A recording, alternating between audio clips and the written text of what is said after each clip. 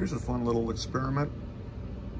Out of the art of electronics, we see a capacitance multiplier. Curious to see how it worked. I built my own version out of some parts I had lying about. I didn't have the exact values they had.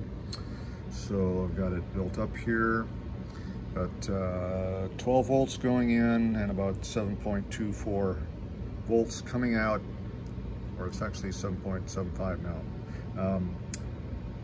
So it's about 7.5 milliamps load here. That's the output voltage. And we've got here a dynamic signal analyzer. Hope you can see that. So you get an idea of the, this is 60 hertz level coming out of the circuit. And we're looking at 17 microvolts.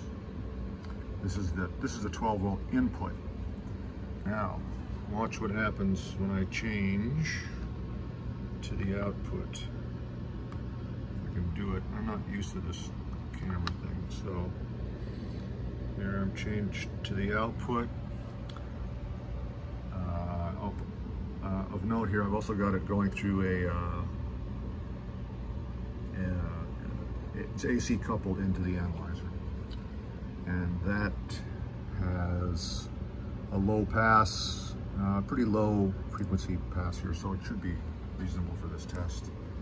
Now, it takes a while for the DSA to auto range, but you'll see now all those spurs are disappearing and the thing is still struggling to auto range because the level's so low. Look at what we've got now. That's a N, that's for nano. So we've got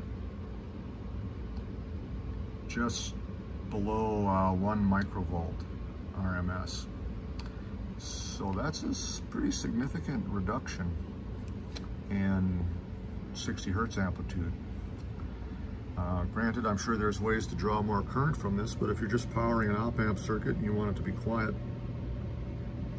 all you have to do is add 4 giant electrolytics and a cheap transistor and you got it made. The capacitance multiplier, an amazing miracle of engineering.